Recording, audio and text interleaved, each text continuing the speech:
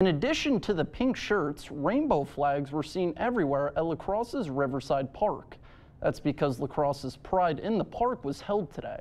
The annual event celebrates inclusivity and LGBTQIA+ community. The event was free and open to all and included different vendors and activities.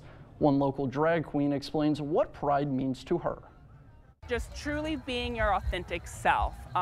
We live in a society where people try to fit into these boxes, and here at Pride you can just be who you want to be and showcase that to the world.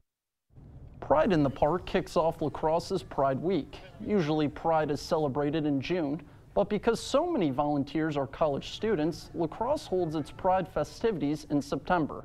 We'll have a link with more information about Pride Week on our website.